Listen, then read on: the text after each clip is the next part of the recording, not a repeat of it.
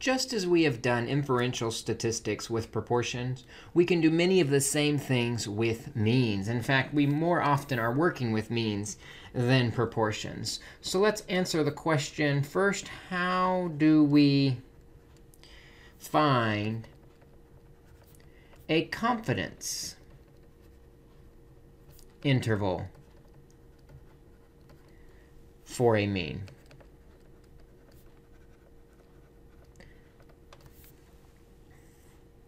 Very similar in idea to find a confidence interval for a proportion, but there's one key difference with the means is normally when we do a sample and we have a mean of the sample, we do not know the standard deviation of the population.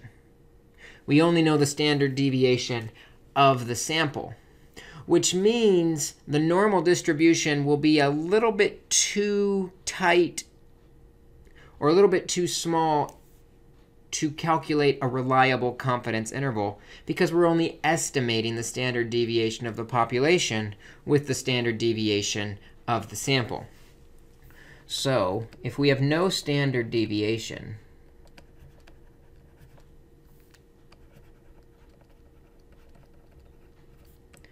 of the population, we can no longer use the normal distribution. We need a different distribution. And the distribution we will use is called the student's t-distribution. Or often you'll hear it just called the t-distribution. The student's t-distribution is very similar to the normal distribution, but it allows for greater flexibility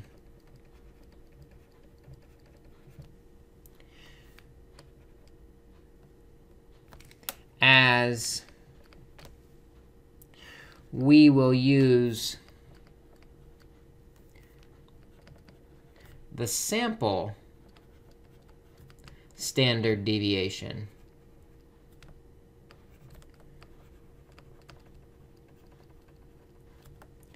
to estimate the population standard deviation.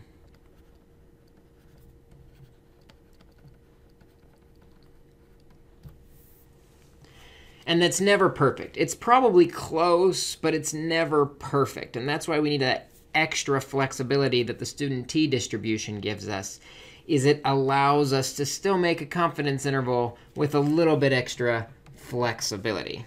And it turns out that, and it makes sense as well, the larger the sample size,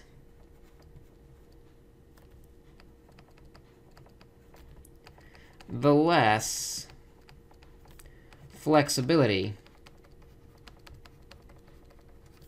is needed. And that makes sense, as if we interview more and more people getting closer and closer to the population, our estimate for the standard deviation is probably going to be more and more accurate. And the more accurate we are, the less flexibility we need. It turns out that we have to adjust the student t-distribution then based on the sample size. And we call that estimation the degrees of freedom. The degrees of freedom is often abbreviated df for degrees of freedom. And it's very easily calculated as n minus 1. The degrees of freedom is n minus 1, one less than the sample size.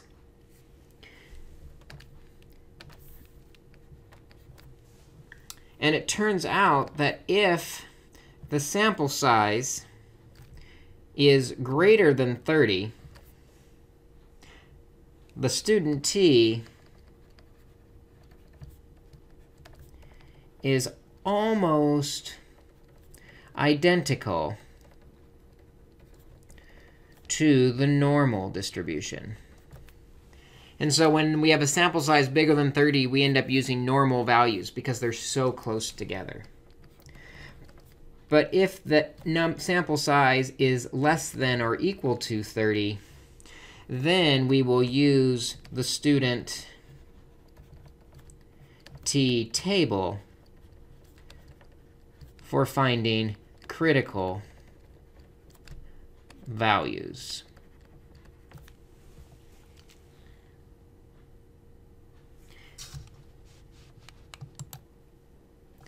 This table shows us the amount of area that we're going to get in a single tail of the t-distribution. You'll notice the shape looks very similar, but our degrees of freedom are going to determine the critical values that we need to calculate.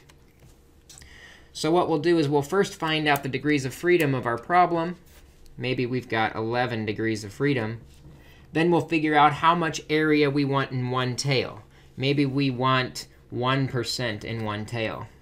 The table would then give us the critical value that we can use to calculate a confidence interval.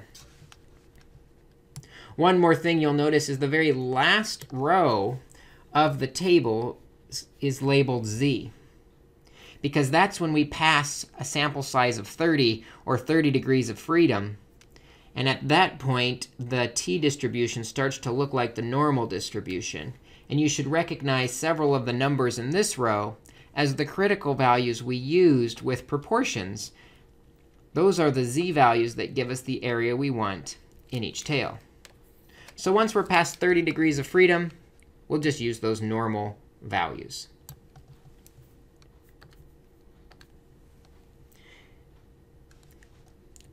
Well, now that we're kind of familiar with this idea of the student t-distribution that we have to use if we don't know the population standard deviation, let's talk about how we can use that to make a confidence interval for means. First off, the distribution for the mean, if we don't know the standard deviation, we'll just say is t with a subscript that is the degrees of freedom. And remember, the degrees of freedom is equal to 1 less than the sample size. So that's the distribution we're working with, the t-distribution. So we need to calculate an error that exists between the population and the sample mean. That error, actually we'll do a colon, that error is equal to our t sub alpha over 2, very similar to our z sub alpha over 2, but this time we'll use the t-table and the correct number of degrees of freedom, times the standard deviation of the sample divided by the square root of the sample size. And once we know the error, we can find the confidence interval. And very similar to proportions, with the confidence interval, we will subtract and add the error to our statistic. So we'll take our x bar and we'll subtract the error to get our low value, and our x bar, and we'll add the error to get our high value. And that's the confidence interval using the error we just calculated. These three pieces will work together to get us our confidence interval. So let's try an example.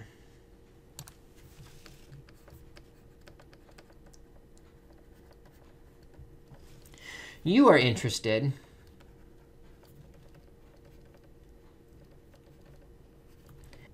in the average cost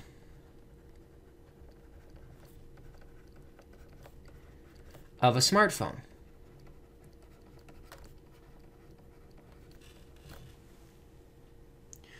So you take a sample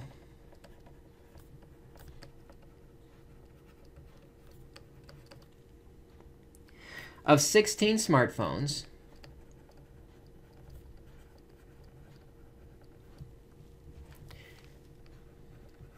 and find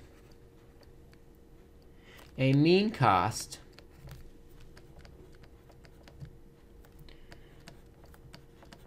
of $531 with a standard deviation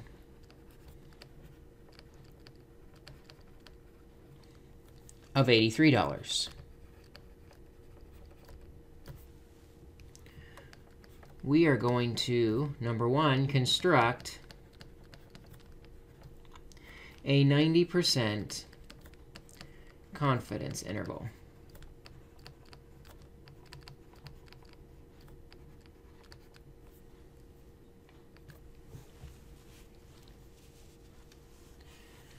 A couple things we need to know to conduct this 90% confidence interval. First, our alpha, the amount of area in both tails, if it's a 90% confidence interval, is going to be 0.10. So the alpha over 2, looking at just one tail, is half of that, or 0.05.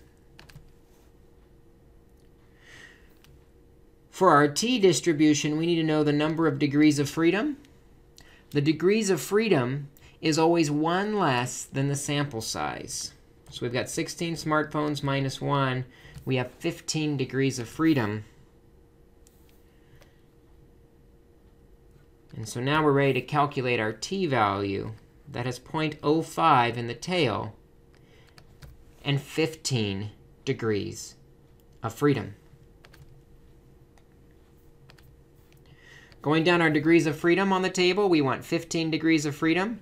And we want 0.05 area in that tail. So we go down and across, and we find a t value of 1.753.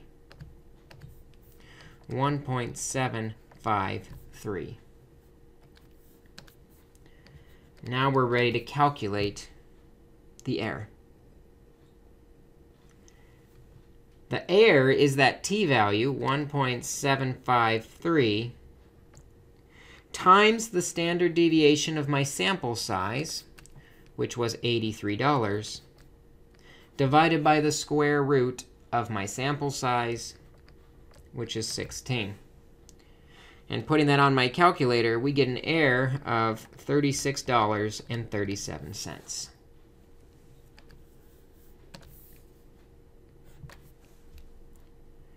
So if that's the maximum error between my sample mean and the population mean, we just have to subtract and add it to my sample mean.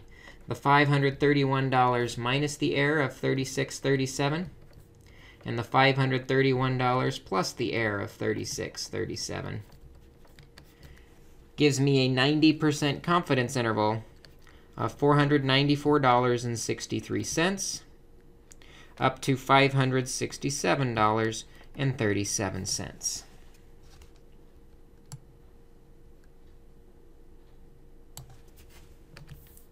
And very similar to how we constructed a confidence interval with proportions and then interpreted it, we will also interpret the confidence interval for the means following almost the exact same script. We estimate with 90% confidence the true population, and then state the parameter in context, mean smartphone cost is between $494.63 and $567.37. So as we can see, constructing a confidence interval with a mean is very similar to how we constructed a confidence interval with a proportion. We've got a different distribution, a slightly different formula for the error, but the exact same idea. So you should be able to try a few of these, and we'll talk about confidence intervals a little bit more in class.